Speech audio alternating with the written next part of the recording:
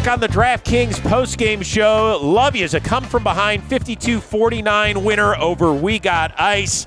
That's Mel. I am Chris.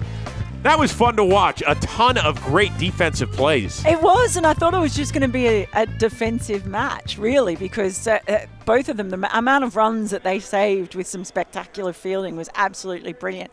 But when it came to that final innings, well, that was just the explosive power of the bat. It was just too easy in the end. So, yeah, it was nice to see a game that just kind of went between defense and offense, as you would say, but just sort of seesawed a little bit until that last run home. And how about the last two pitches of the game? We saw Hammad blast one for 6 and then a little, what do you call it, the scoop? It's like a little scoop. A little scoop off the back wall to give Lovia's its first ever non-blitz ball win inside the warehouse. In fact, the star of the game standing by with Kelsey. Well, that was an exciting game. We saw a Major League cricketer versus a Major League cricketer, and you ended up winning that battle. You walked it off. Just walk me through that moment, the environment in the warehouse, and how good it felt to do that against somebody you know really well. I mean, like, it was fun, exciting, but at the same time, there is a pressure at us at all. Because we never played here, like, we never played this kind of cricket. So it was fun, and, you know, it's good to be on the winning side, so I'm happy. We've seen a lot of the new guys come in and have to make adjustments. It felt like you didn't really struggle with making adjustments. How proud were you of your ability to come in here and adjust to this game so quickly? I mean, I was like practicing from the morning, like in the breaks, like I was doing all those things. And as I say, like there was a pressure on me as well, like because we never played here. But it was fun, like it was fun, it's good. Like it's kind of same like cricket, so it wasn't too bad for me. So. Was the environment more exciting than you thought here? Oh yeah, it was like really good, really good. Congratulations on the win. Lovia's getting their first win and not a blitzball game here in the warehouse. A great game from them in Game 4 of BIP2. All right, so an awfully tight game in game number 4, Ball and Play League. We Got Ice, good enough to join us right now from the media room. Jack, I'm curious about your decision there in the last frame. You were the DraftKings Golden Bowler. You could have continued there. Why didn't you? I think we didn't want to give the hitter the same look twice. Wanted to change up as much as possible. Yeah, I think at the end it kind of would have been the same result. So I like her decision. All right, big W for Lovia's, who gets on the board with a win in a non-blitz ball game. Guys, congratulations. And Peter Moylan, I don't want to say you were the difference maker, but dude, you haven't played cricket since like you were 8 or something. Backyard cricket when I was 8 years old, Rosie. Just in you. Just in you when you're Australian. You just get on that field and you see the pitch, it's over, mate. Mo, you are the professional here. I'm curious about your experience because you looked so comfortable there when you were striking and while you were bowling. And then, of course, you came up with this amazing defensive play. I thought that ball got stuck in your beard. Yeah, I had a great outing. And then I actually watched a couple of the games from the last year of We Got Ice. And that's how I got to know them, Jack and Zoe. And then today, like from game 1, we are together. I have almost, I guess, practiced 200 balls since morning, so that helped. And other than that, it was a great outing. Like we gelled together very nicely. It was the first game, first outing, so it's good for us. Dalton, there was plenty of that from you as well along that back wall. You were throwing yourself around. Do you actually care whether or not you break any bones? Everyone has a role on this team, whether it's bowling, hitting, or fielding.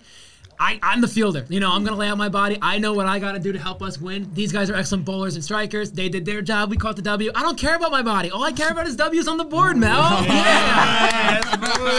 So it seemed like you were trying to get Jack on strike, but then we saw you like smoking it for 4. Were you afraid to back yourself a bit there, or did you just think that he was the right man for the moment? I have a bit of a pop-out history, so once we got 2 wickets, I was like, it's a really high risk that I'm going to pop it out.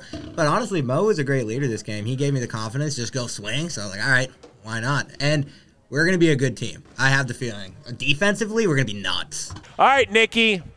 It's been a struggle for you guys. Not outside. Blitzball, you've been fine. Right. Sure. Floorball, not great. Right. Nope. Ball and Play. You didn't get a win last season at all. Nope, not one. Nope. Now do you have that confidence that you can send out to your more than 1 million Instagram followers to say Love Yous is back. It feels great. And you know what? You know, we can always control what we can over here, and that's our effort, our attitude, and our bond between each other. And we just got a good group. You can feel it, Rosie, and it just feels damn good to have a W in the column besides the blitzball games. Man, I got to be honest with you. Amen. Well, we wouldn't have this great tournament. We wouldn't have these great press conferences if it weren't for our friends and our sponsors over at DraftKings. DraftKings Sportsbook is here to help you get closer to the action. Wondering what the DraftKings Sportsbook app offers? Well, check out the DraftKings parlays, same game parlays, and SGPXs. Combine multiple bets together from the same game for a shot at even a bigger payout. And if sports betting is still not available in your state, you don't got to worry, my friend. You can still join in on all the fun with DraftKings Daily Fantasy and have the shot to win some cash prizes. So get some skin in the game and download the DraftKings app right now. And don't forget to use our promo code WAREHOUSE. That's promo code WAREHOUSE.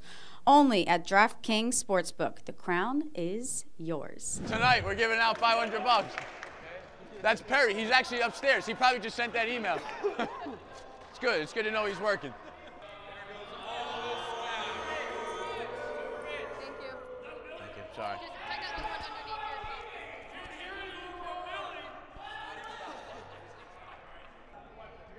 That was fucking nuts. That was awesome. Wow. Wow. That was awesome. Biggest takeaways from Game 4 here in the warehouse. Team Love Yous, watch out for him, man, because Peter Moylan, we didn't know what to expect. We expected hopefully good things, obviously 12 years in the big leagues, but he hadn't practiced at all for this. He's never played in the warehouse, but that did not seem to matter. He locked right back in to competition mode, and we got ice, a team that we're used to seeing dominate in this warehouse because they have made it their home. Really tough game for them in ball and play too. So that wraps up Game 4. It is Love Yous that takes it over We Got Ice. And now we're getting ready for Game 5. Let's go, baby. Let's get you up to the booth, set you up for this game. It is Team Baggage versus Wooga. Some are saying it's the O'Brien Bowl. So Chris and Mel, take it away. Know where we are. It's Jersey City, New Jersey, inside the warehouse. We continue on as we welcome you to the pregame Ball and Play Season 2, presented to you by DraftKings. This, of course, Melinda Farrell. We've got Kelsey Wingert down there on the concrete. I am Chris Rose. Pair of winless teams getting ready to go at it. We've got the Woogas taking on Team Baggage. Team Baggage, obviously the most experienced team when it comes to the warehouse games. In their season opener, they got Lou dabbed. They got Lou smashed. Yeah. Basically. So it's hard to know where they're at as a team because the way he played in the first game, I reckon that would have blown away pretty much any team, surely, in my vast experience of this tournament. Now, as far as Woogas goes, they're the youngest team we've got. Everybody is 24 and younger, and so when they made their Ball and Play debut, they come out of the gates great, right? They get 3 quick wickets against the defending champs, hook, line, sinkers. They gave up just 15 runs. They go to strike, and they score a whopping 9 runs. This is 9 fingers. 9 runs. They end up losing by double digits. Yeah, but it was the bowling performance of Sanjay Krishnamurthy that was really, really impressive. What they worked out, though, the opposition last time was how to pick his fast ball and his slow ball. He said he was going to work on how to disguise that. So I'm going to be watching out for that today. All right, time to hear from both teams. Kelsey. So there's one thing I don't want you to ask. It's how we're going to score more runs, all right? I just want to... Well, you guys only scored 59 runs in your game yesterday, so how will you score more runs today? 59 runs? 59, but you're playing against the team who gave up the most runs in the first round. 59 runs is so much more than I thought we got at last game. We got 9 runs in the first inning. That second inning was pretty good. We'll just do that again. For you, Rob, new training routine we saw you implement today, actually coming into the warehouse early to get some yoga in. I guess if you had to describe your performance yesterday in one yoga pose, what would it be? I don't know. Well, downward dog. She set you up for that. Yeah. Kelsey knew what she's doing. You're right, yeah, because I was, just, yeah. But no, that's a routine Fetal I have. Position. Right. I do that. I kind of do that every morning. Get the body loose. It's good to always get the body loose as I'm getting older. I already got a bad back, so it's just like I got to just at least move in the morning or else I'm fucked. By the way, if you do the math off the top of my head, if you just take our second inning, cut that in half, and make that our first inning runs, I think we win that game. Do that math again. I think we did. I think we had 24 left. I don't know exactly what it is, but Keep up with that math. That was easy. the second inning we scored a good amount. If you take half of that, put it in the first inning we score that, I don't know what I'm saying. We lost by 24. But are you taking the 25 away from the second inning and adding it to the first inning? I don't know what I'm doing. All I'm saying is that first inning ain't going to happen again. And if we just play decently, we'll be all right. My dad's coming. Oh, that's Because wonderful. it's me versus Luke. Oh, yeah, One this of us is going to go undefeated. Okay, so he has beaten you in the warehouse before. Who is your dad cheering for? Well, my dad is cheering for one of us. He's cheering for the extremes. One of us to be devastated and the other to be excited, because that means it was riveting. My mom is cheering for me because Luke hasn't called her recently. I actually had to tell him, hey, call mom, she's getting upset. Oh, that's fine. I am a son that calls my mom. Oh, man. That's not good that this has made it this far. I gave her a few rings this week, and, I'm a young kid. I'm living in the city. Sometimes I forget about calling my mom, which is a big mistake, and I feel bad about it. I didn't think I'd be talking about it in a pregame interview, but I'm going to make up for it, and my mom's always rooting for me. She is upset that one of us will be 0-2 at the end of this game. Yeah. I think if one of us had a win, then she's going to be rooting for the winless kid. Yeah. But we'll see. Call everyone at home. If you haven't called your mom in 2 weeks, call your fucking mom. Dan, how often do you call your mom? Well, I see my mom all the time. So never actually, but I say hi to her every day, Yeah, I see her in person.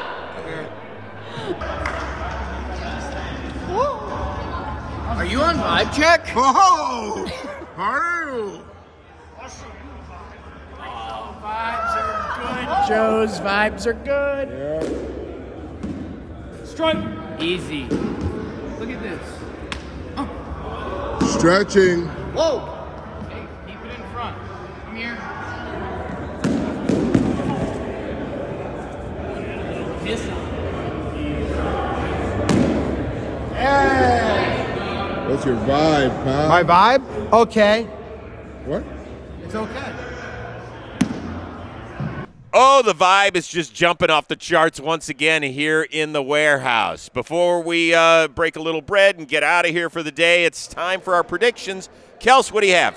Winless teams facing off. For me, I'm going to go ahead with Team Baggage. You talked about it earlier, but the 9 points from Team Wooga in the first inning and their first game was pretty concerning. But as for Team Baggage, they gave up a lot of runs. It's going to be a battle of maybe a slower offense taking on a pitching strategy that does look to change a little bit today. You're going to see Father Shea worked into their game plan a lot more, see what they got with him, and they're going to make some changes on the pitching side. So I will take Team Baggage in the O'Brien battle, guys. Yeah, I think I'm going for that as well. I just think they were really unlucky to come up against Lou Dab. I think they've got more in them. I have no evidence to back this up, but I just believe in Team Baggage today. Well, I'm pretty sure I've taken over in the predictions. Yeah, I don't think I've gotten one right so far. So let me be the first to apologize to Team Woogas.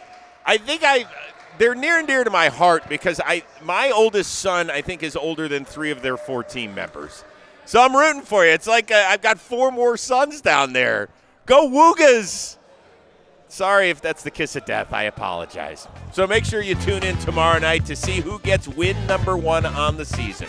For Kelsey and Mel and our amazing John Boy Media production team, I am Chris. We'll see you for First Pitch.